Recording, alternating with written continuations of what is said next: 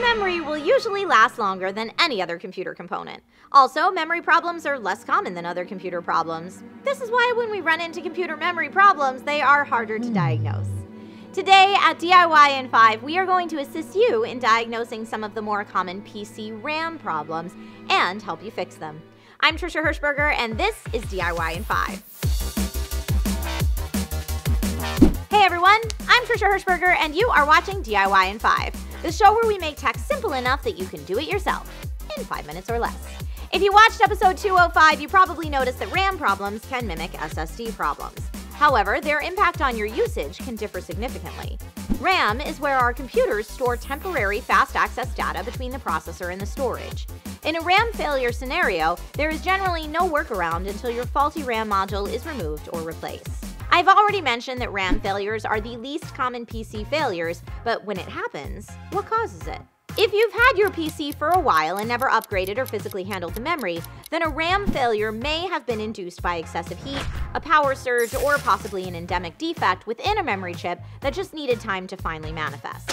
The most root cause of failure is actually physical damage to a RAM module. This happens during handling and installation of new memory modules. The slightest pressure in the wrong place when inserting a module into a socket can nudge or dislodge a component, though these types of RAM failures typically show right away, like when you power on the system. Another common failure is compatibility.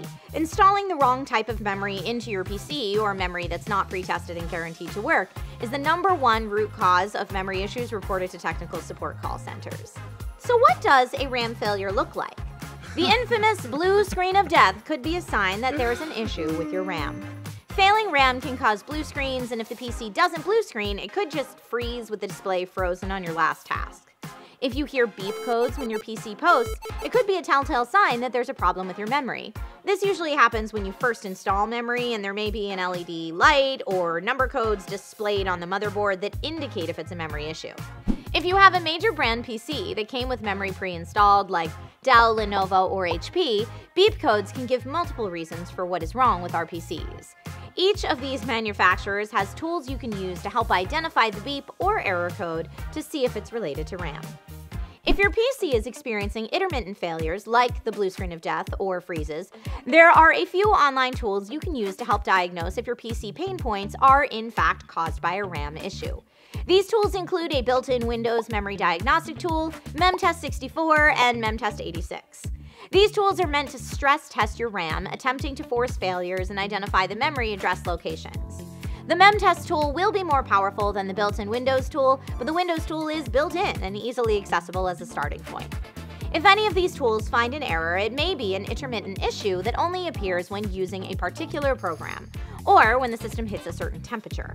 One common troubleshooting tip is to try installing only one memory module at a time.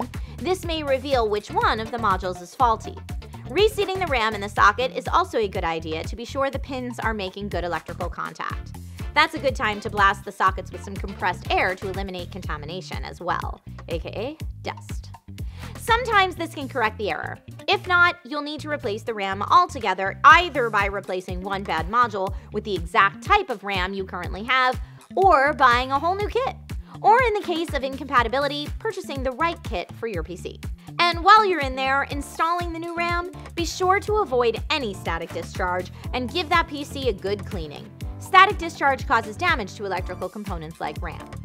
Finally, make sure your BIOS stays up to date, much like your malware protection. Manufacturers periodically update the BIOS version to resolve issues and improve compatibility. If you found this video helpful, give a like and a share. But if death has just visited your PC, please don't send him my way. My PC is running just fine. For now. Knock on all the wood. Again, my name is Trisha Hirschberger, and you have been watching DIY in 5.